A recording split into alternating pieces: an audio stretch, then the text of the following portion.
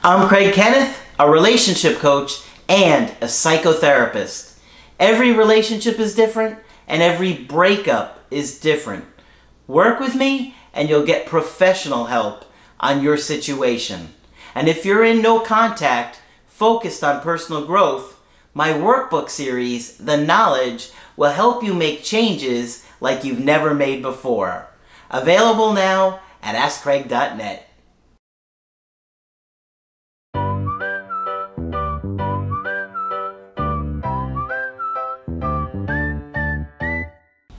Hi there, I'm Coach Craig Kenneth. I'm Coach Margaret. And today we're going to be talking about, can no contact work quickly?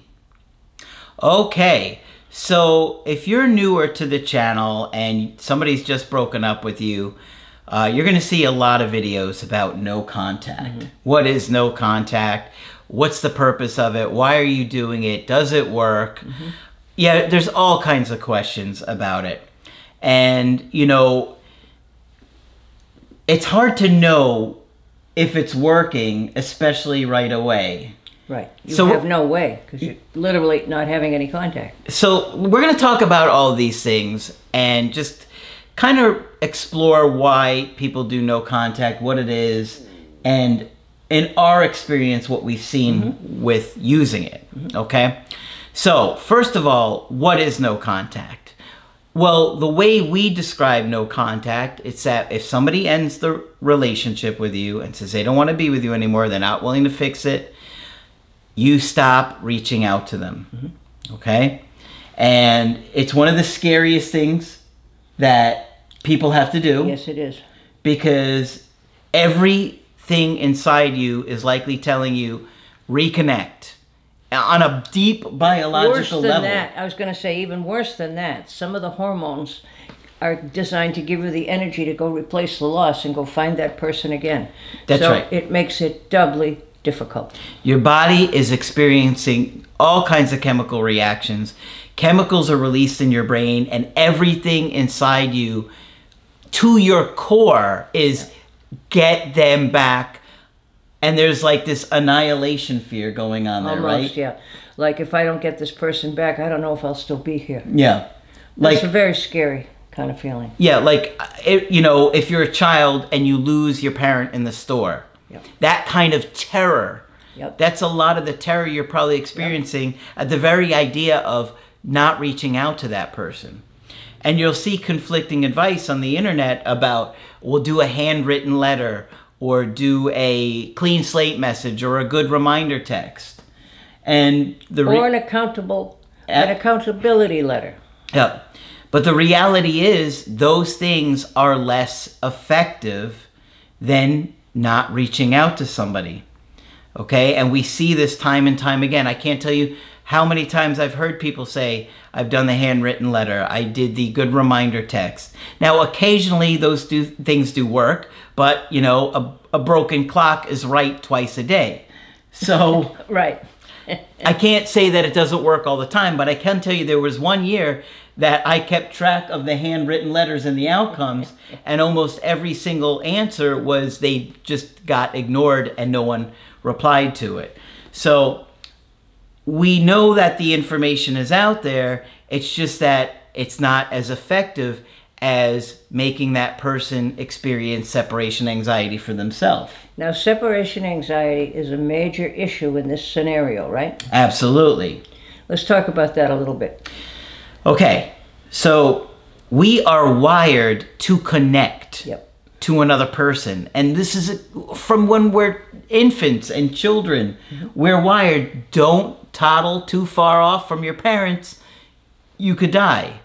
Right? Which in, you know, if you think about evolution, which in the old days was absolutely true. If you know, somehow lost track of your mother, you could end up lunch for the saber-toothed tiger. So, you know, if you're a little child and you wander off from your parents, you don't usually go too far, right? And if any extended amount of time goes on there, the parent's going to look for the child, or the child's going to look for the parent.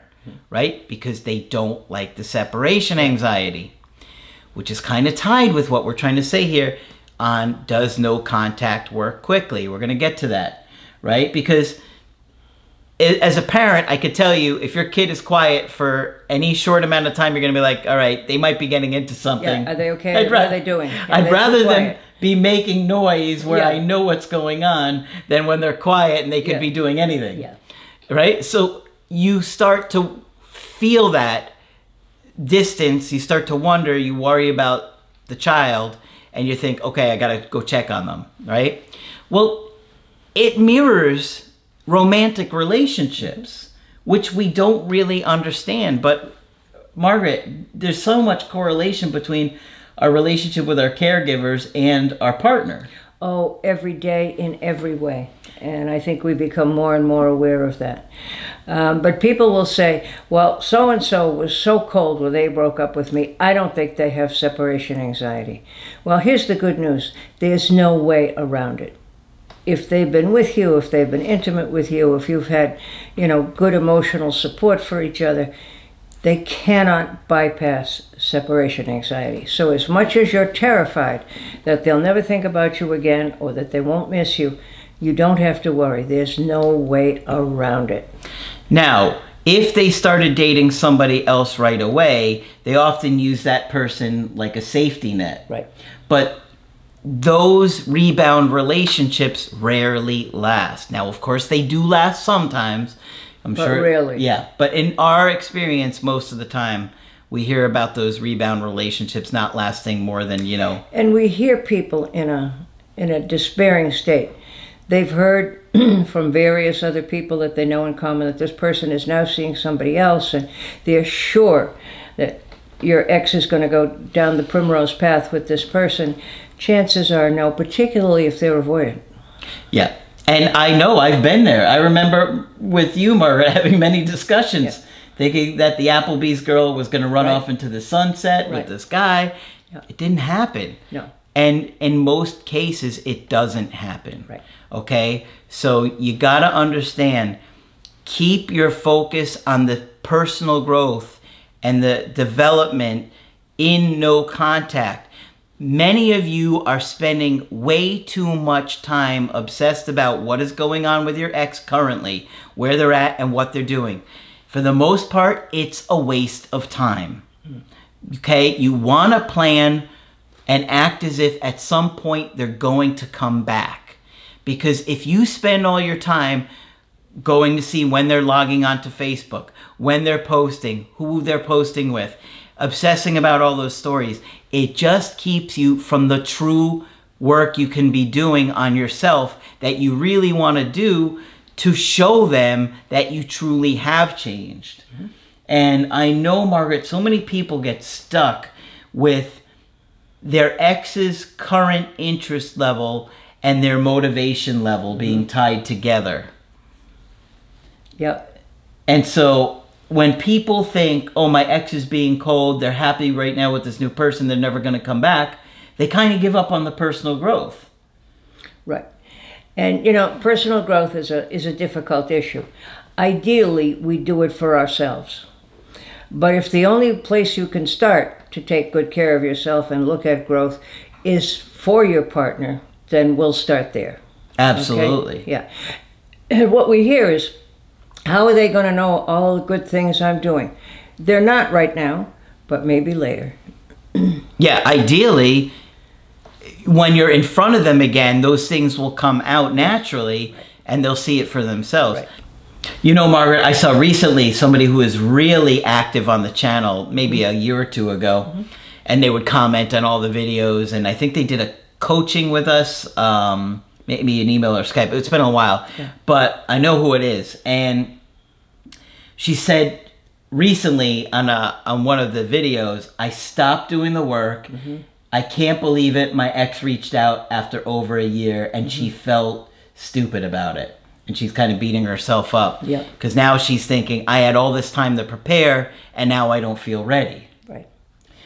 But you deserve it. Whether or not, you, like I say, if the only place you can start is for the sake of your partner, then start there. But ultimately, you deserve to grow and change. Absolutely. Yeah. So, for many of you that are new to the channel, you're thinking, I'm so confused about this no contact. One coach says this, one coach says that. We understand, okay? All we can tell you is that Margaret and I and Coach Victoria are all professionals and have been interested in what we do for a long time. And Margaret and I were studying this stuff and talking about it for years. Absolutely. Before we even started the channel. Yeah. Okay? And we're telling you what we find to be the most effective is just stop reaching out. Allow them to come to you. Allow them to miss you and to process things. And Margaret, that's such a big thing that people get stuck on. Process. Process. I want you to tell me to do X so that I can get Y. Quickly, now. Quickly. Because I'm very anxious. Yes. Okay. We can't deliver quickly, okay? But we can deliver accurately. And then we hear, I want to fight. I want to fight to get my partner back. Well, you can't fight alone. If your partner doesn't want to come back, or until they want to come back, there isn't very much you can do. You can't manipulate them. You can't coax them. Those things usually don't work.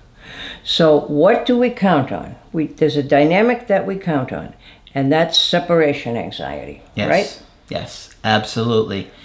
And if you don't believe us, think about your separation anxiety level and how much it is influenced with how much you want them back. Well, when they made the decision to break up with you, they weren't experiencing that because you're telling them, let's fix it, I want to repair it. So why would they feel anxiety over losing you when you're making it clear that you're wanting to repair it? Okay, so in this, can no contact work quickly? In a sense, yes. And here's what I mean. Once the dynamic shifts from you reaching out, constantly bombarding them, constantly trying to get them to do what you want and manipulate them or coerce them or whatever it is that you're trying to do, they will sense it, okay? It feels different for them. Now, at first, they're going to be excited and happy and just relieved. Relieved. Yeah, that's important to understand. Most people don't break up because they really want to. There's some other dynamic going on there. So yeah, they're going to be relieved in the beginning.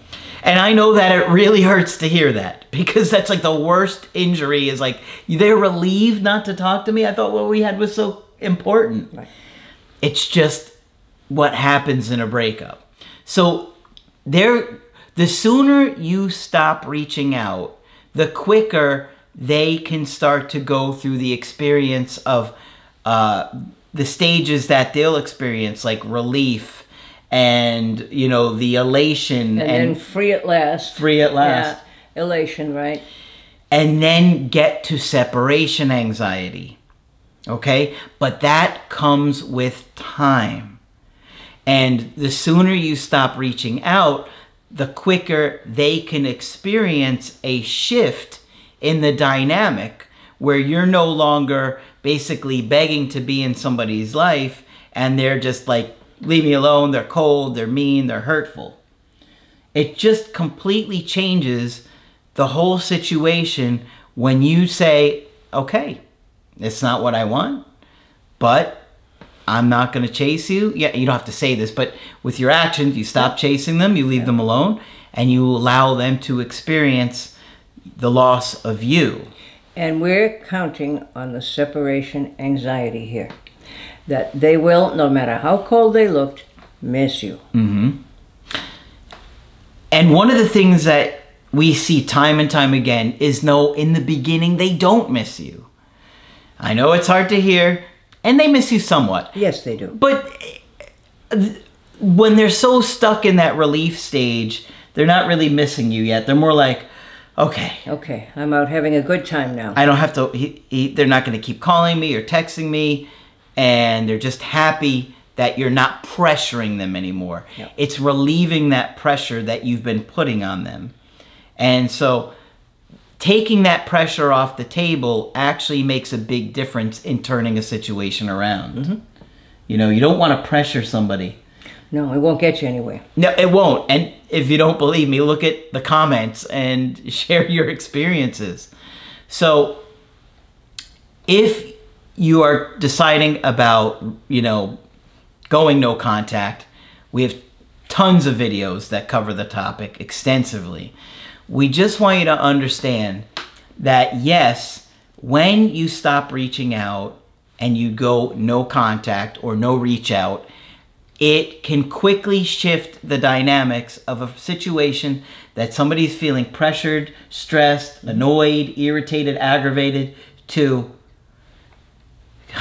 okay, maybe they've moved on. Maybe they're going to forget about me. And that's where they slowly get to. And that's what we want. Exactly. And any contact you have stops the process. Any contact of you reaching out. That's what I mean. Yeah. Like if you have if you manage to get a contact, that's going to stop their process of missing you, and that's not in your best interest, right? Yep, absolutely. You want them to sit with missing you, with being anxious about the loss, and keep you in mind. All right. It's so important that you stay focused on more than just no contact videos. You got to really grow. You got to really reflect on the relationship and think about what happened, why you got to a breakup. What are the things that were going on in the relationship?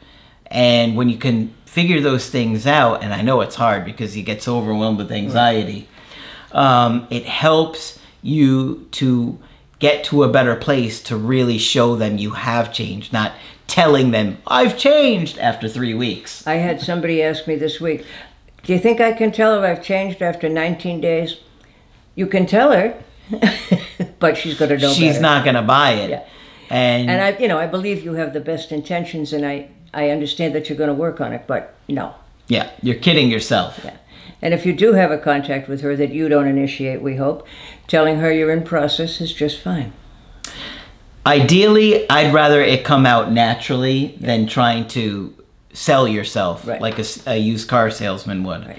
I'd much rather it came out naturally, but everybody tries to rush those things because they're anxious. One of the things I was just saying to Craig, and I'm certainly open to other comments on this, it seems to me that it's harder for men to do the no contact. And I hear men say to me all the time, but I want to do something. Well, going no contact is it's not to do nothing. It's a strategic plan to let your partner sit with their anxiety and the fact that they miss you. It's not to do nothing, even though it feels that way. Where you want to put your energy and make you feel like you're doing something is in working on yourself. Yep, you can look at... Because that's within your control. Absolutely. We have over 1,000 videos that you can watch for free. We have the workbooks. We have the creative healing course. You can get into therapy. You can do coaching with us. Yes. This is what we've been, studying and trying to figure out and work through for years. And, we're happy to work with you and talk to you about your situation. I was going to Margaret 2 times a week. Yes. When I was going through my breakup. You had a terrible time. And I would be there sometimes for hours before she'd throw me out. Which I eventually would have to do. Yeah, but then I'd be back a couple days later. Yeah. But you did live through it. I did. And we used that to really learn and figure this stuff out over the years. Yes, and we were both learning from all that. Yeah. So we know how hard it is to go through it. And let me also add, your history of loss in your life also has an impact here. Yeah.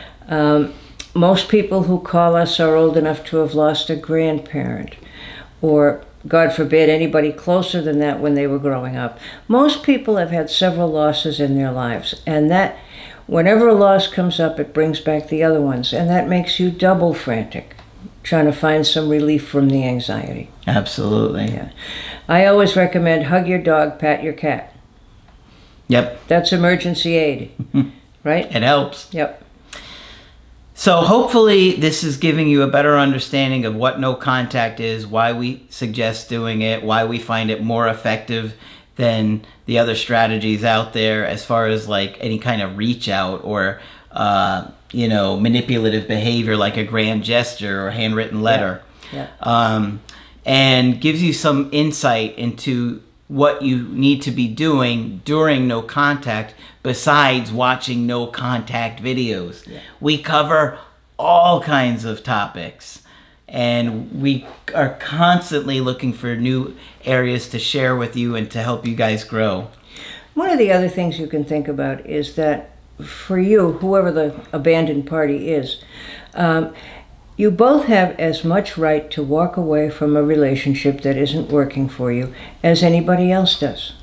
And if you walked out of the relationship, you wouldn't want to be, chased or followed. Maybe it would feel a little good once in a while, but overall it won't help. Yep. Okay? Yep. So hopefully this helps you understand that no contact can work quickly, in the sense that it shifts the dynamic right away. Doesn't mean that they're going to reach out to you right away, because that rarely happens. Occasionally it does, but it gives a dynamic shift, and the power imbalance that's been going on kind of evens out a bit. Okay, and of course we are here for coaching, and you can get my coaching at my website, askcraig.net. I do email coaching, I do Skype. And of course, Margaret is available for Skype coaching. If you think I can be helpful, please sign up. Just click on Margaret on the top of the website to do that. But that's it for this video. I'm Coach Craig Kenneth. I'm Coach Margaret. And we will talk with you soon. To get my help personally, go to askcraig.net and click on Schedule Coaching and choose the option that works best for you. I do email coaching or Skype. To schedule a coaching with Margaret, click on Margaret on the top of the page and order a Skype with her. For the Knowledge Creative Healing course, click on the link at the top of the page and click Get Started Now.